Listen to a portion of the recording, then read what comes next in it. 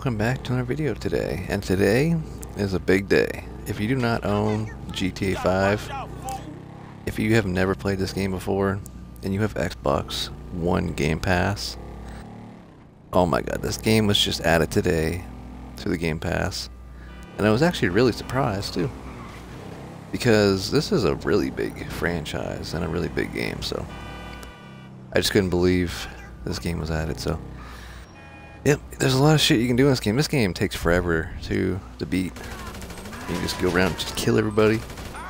You want to kill them, rampage, and get run over by trucks. Or you can just play the single player mode or the online. The online's, oh my god, there's so much shit to do online. Like, why play Call of Duty when this game has so much shit you can do? You can run from the cops. There's just so much shit you can do. I'm just talking to people that haven't played the game before. Those are the people I'm talking about. Because this is a really good game. I like this game a lot. I just got bored of playing it. I'm gonna steal this car. So yeah, get yourself some GTA and I don't know.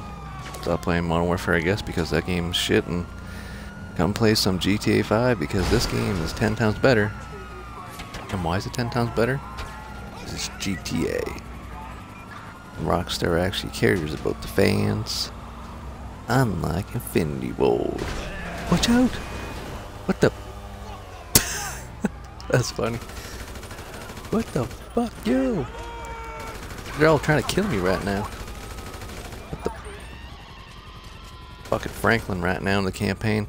Oh yeah, if you haven't played this game before, you get to play as 3 people. You get to play as Franklin, Michael. What the hell is this guy's name? Oh yeah, I forgot what his fucking name was. Damn it. Trevor. Name's Trevor. Damn, dude.